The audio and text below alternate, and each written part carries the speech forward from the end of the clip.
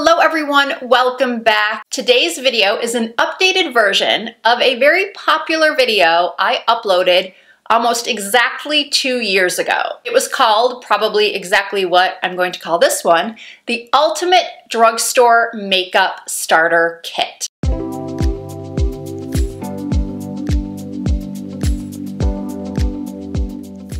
Being that so much new drugstore makeup has launched in the time since I did that first video, I felt like it was pretty necessary to update this with some great new products. I am going to be doing this one a little bit differently than the original, simply because, well, I like to change things up. What's exactly the same, however, is I once again curated what I consider to be the ultimate drugstore makeup starter kit, specifically designed for beginners, someone who perhaps is new to makeup, or maybe you're someone who spent the last 10, 15, 20 years raising children and you didn't really focus a lot of your attention on yourself, and now you're interested in learning more about makeup, but you don't want to go out and spend a fortune. And because there is so much out there, you walk into an Ulta or a Walgreens or a Target and these shelves are just packed with all of these different products and you just don't know how to choose. So I'm hoping that this video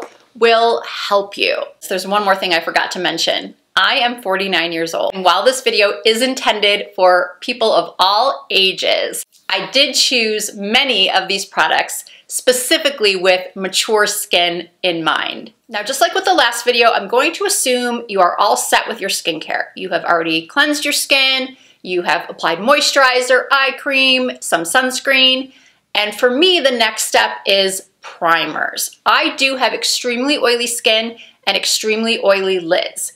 So in the 2020 video, I spoke about my love for the Milani eyeshadow base. I still think it's excellent and probably the best drugstore choice for eyeshadow primers.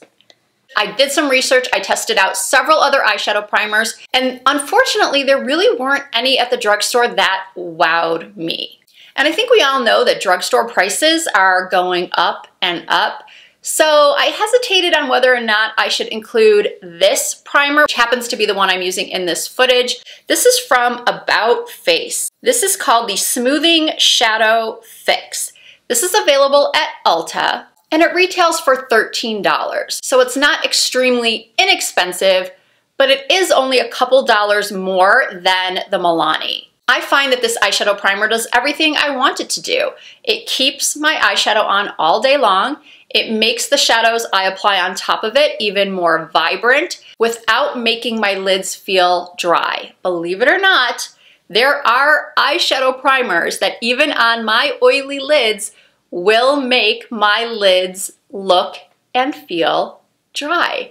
And I don't think that's what any of us want. And then something else I'm going to repeat from the original video is that when it comes to face primers, they are not always necessary, especially if you have normal to dry skin. If your skin is normal to dry, your skin prep, meaning the serums, oils, moisturizers that you use before your makeup application, should be enough to keep your skin looking hydrated and glowing, especially if you're using the right foundation for your skin type. Now, when it comes to oily skin, a lot of us do benefit from primers, whether they help to smooth enlarged pores, which oily skin has a tendency to have more so than any other skin type.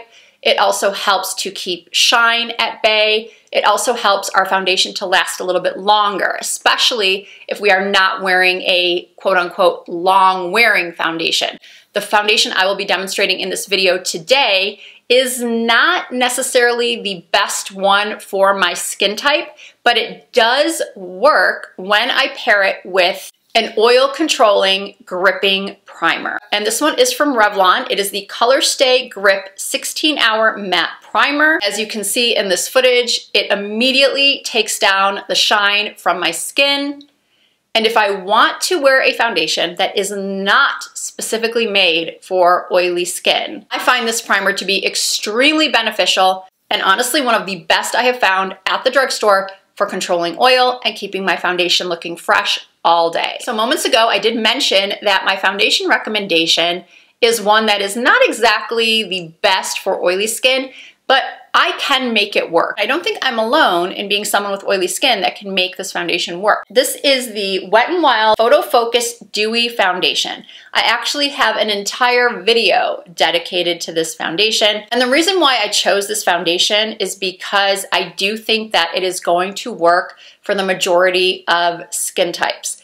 That said, something else I wanted to do differently in this video was also include some other options for different skin types. If you have dry to very dry skin and you are looking for an ultra natural, sheer to medium coverage foundation, I would try the L'Oreal True Match Nude Hyaluronic Tinted Serum. Now, unfortunately, this foundation did not work at all for me. It did not stay on.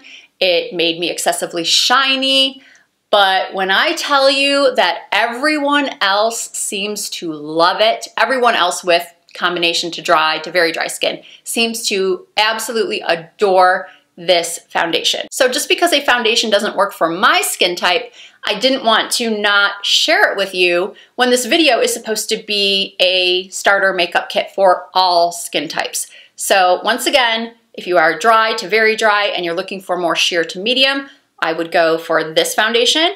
And if you would like a little bit more coverage, I would go for the Wet n Wild.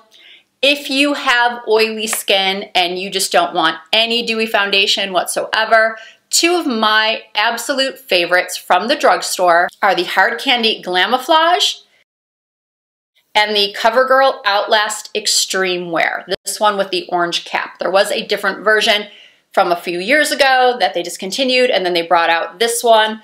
Both of these are excellent medium to full coverage foundations for combination oily to very oily skin.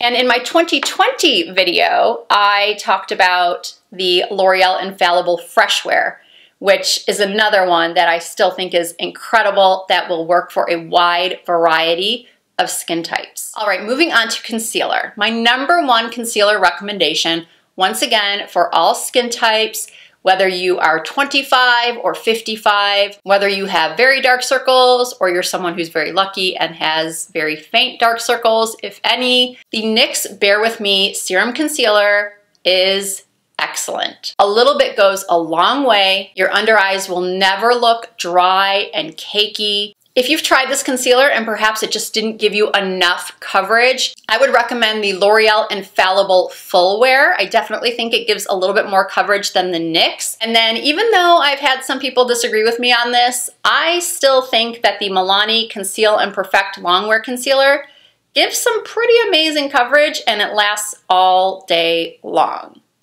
Moving on to powders. There are quite a few really excellent powders at the drugstore. Probably my all-time favorite drugstore loose powder is this one from Wet n Wild. It is the Photo Focus Translucent Loose Powder. It is so beautiful. It is so silky. It is so finely milled. It makes your skin look airbrushed. But if your skin is a little bit more on the oily side like mine, I've really been enjoying the Maybelline Fit Me Matte and Poreless Powder. I use this not only to set my concealer, but I also use it to set my lids, and then I also dust it throughout my T-zone. Then another great powder option is this one from #7. Once again, all of the full names and shades will be listed and linked down below in the description box of this video. Moving on to brows. You really cannot go wrong with the NYX Micro Brow Pencil. I'm using the shade Ash Brown. This pencil is an excellent alternative for the far more expensive Anastasia Beverly Hills Brow Wiz. They look identical, they perform almost identically. There's really no reason to pay the price for the Anastasia when these NYX micro pencils are just as good. Something a lot of my regular viewers know is how much I love this brow tint from Ulta Beauty. But I kind of wanted to keep the products in this video easily accessible to everyone, and I know not everyone lives near an Ulta, so I wanted to keep the majority of the products in this video to brands that anyone watching around the world could hopefully have access to. So after the Ulta brow tint, my next choice would be this brow product from e.l.f. It is called the Wow Brow. It's very similar to the Ulta in that it has a very, very small applicator, which I happen to really like. It gives my brows that nice lift with a little bit of fluffing and sets them in place all day. Okay, picking one eyeshadow palette, just one, for this video was no easy task.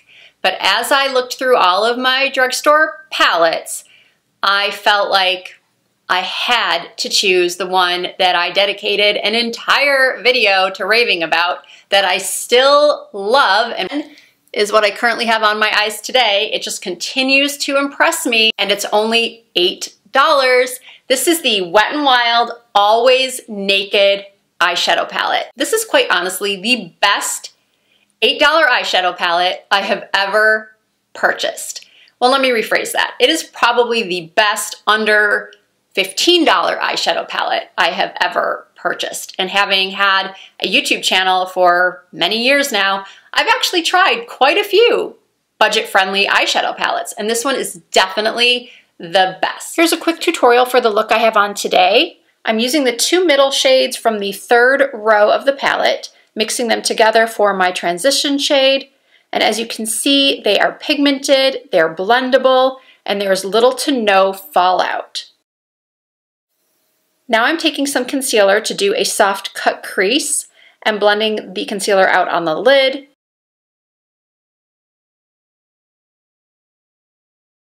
And then I'm taking the third color from the top row, which is a very muted ivory shimmer, and pressing that on top of where I have placed the concealer.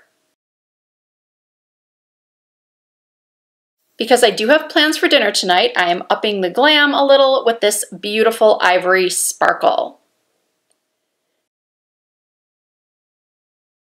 Then I'm taking this slightly shimmering taupey brown from the bottom left corner of the palette and applying that to the outer corners of my eyes using some Scotch tape as my guide.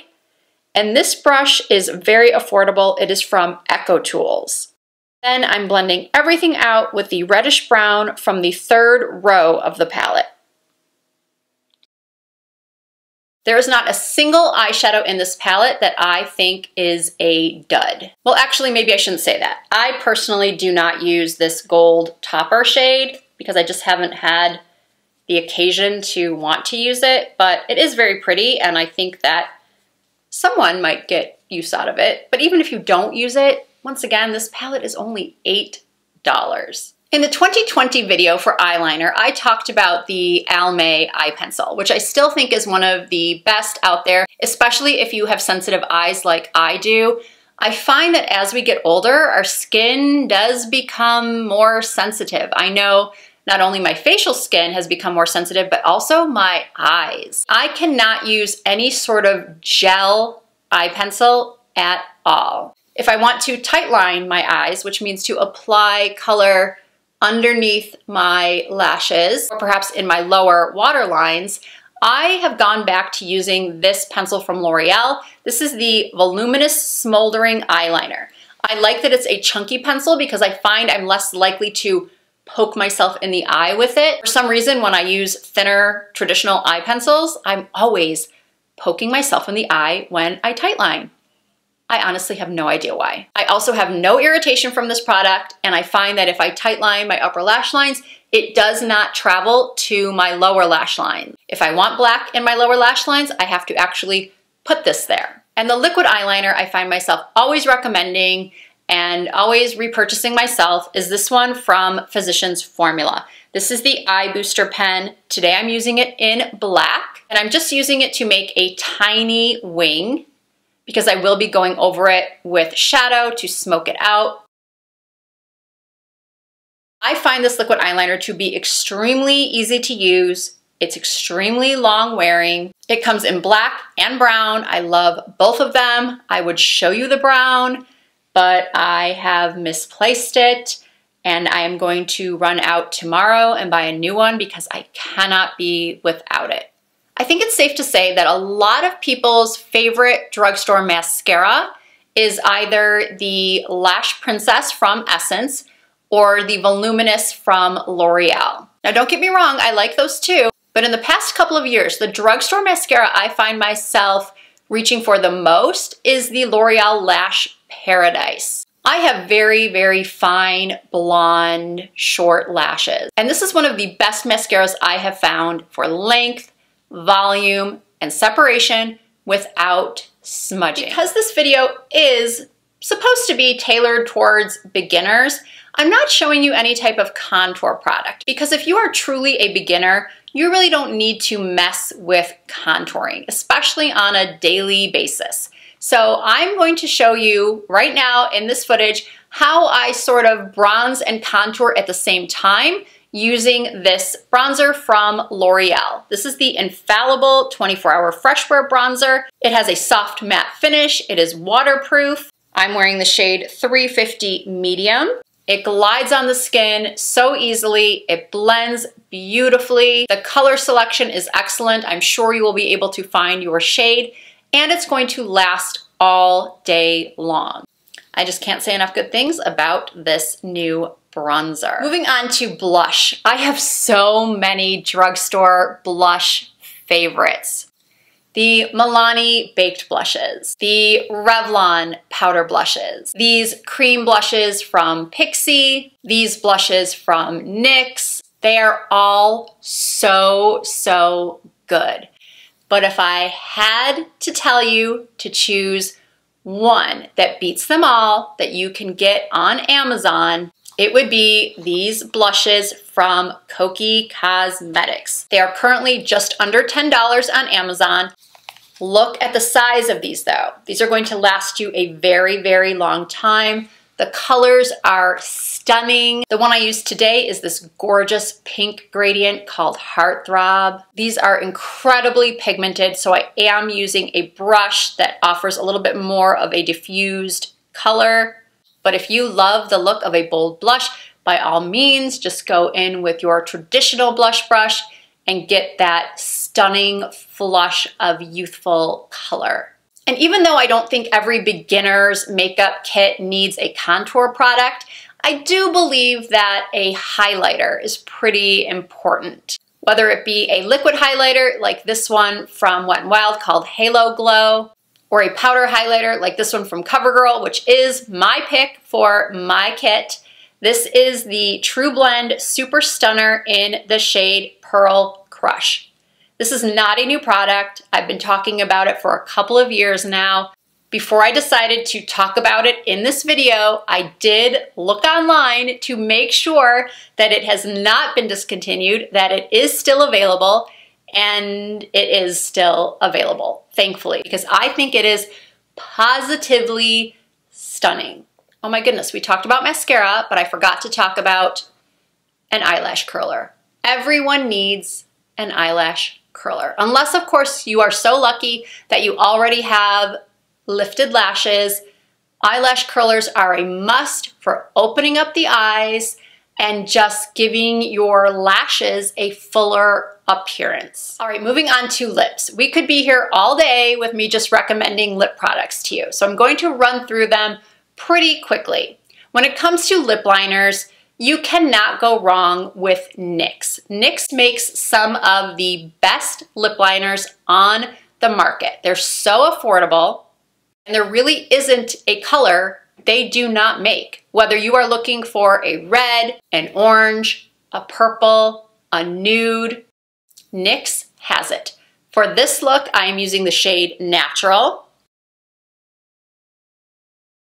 And now I'm filling in my lips with one of my favorite matte lip creams. This is Stockholm for NYX, which as you can see is sort of a peachy pink. If that is not your cup of tea, these lip creams come in so many other colors. I felt like I could not do this video without recommending two more lip products. The Milani Color Fetish lipsticks, especially the matte formula. They are so good. This matte formula feels better on my lips than the $34 Charlotte Tilbury matte lipsticks I own. No joke. If you have not tried one of these Milani matte Color Fetish lipsticks, please do yourself a favor and purchase one immediately. And I also highly recommend these Maybelline Superstay Lip Vinyls, specifically the shades Peachy, Cheeky, and Dainty. These last all day long. I have found them to be transfer proof, which I think is important to a lot of us. I just hope they expand the shade range because I do feel like they need a few more sort of nude and nude pink shades. Well, that's just me being a little selfish because those are the shades that I like. And I'm topping off my NYX lip combo with this e.l.f. Plumping Lip Gloss. I have recently become addicted to these glosses. Look at that shine. This particular color is called Champagne Glam, but I also love Mocha Twist and Sparkling Rosé. And prior to falling head over heels for the e.l.f. Plumping Glosses, I was obsessed with, like many of you, the Maybelline Lifter Glosses. I have them in all of these shades. And also the NYX Butter Glosses. I have them in all of these shades. So I guess you could say if you are curating your own beginner's drugstore makeup starter kit and you are in need of a lip gloss, I would definitely stick to looking at the Maybelline or the NYX or the e.l.f. Each of these comes in so many different shades. You are bound to find at least 2 or 3 that you are going to love. And to finish off your kit, you are going to want to buy a setting spray. If you have combo to dry to very dry skin, I recommend this one from Milani called Make It Dewy. And if you have oily skin, I recommend this one from NYX. This is just their matte finish, long-lasting setting spray. All right, before I close this out, I promised you I would talk about brushes. Real Techniques are some of the best affordable makeup brushes you can buy. They come in all shapes and sizes, and I have yet to find one that I purchased that I did not like. As I think I said earlier in the video, I tend to use a lot of pricier brushes simply because I worked as a makeup artist for so long, and truth be told, I get sent a lot of brushes from a lot of higher end brands like BK Beauty, like Refer, but you can also find great brushes from Morphe. And in this video, I did use quite a few of the brushes in the Morphe Makeup by Ariel collection. This set is $100, so I know that's not cheap, but you do get 11 brushes and they are all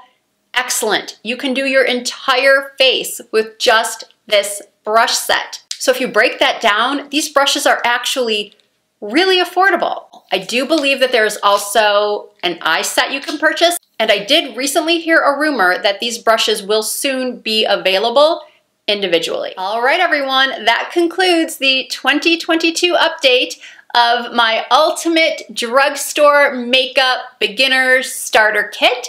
If you did enjoy this video, please give it a thumbs up. I really appreciate that. If you are not already subscribed to my channel, please hit the subscribe button and join the Risa Does Makeup family. I do upload new content at least twice per week. You can also find more content from me on Instagram and on TikTok. The username is the same everywhere. It's all Risa Does Makeup.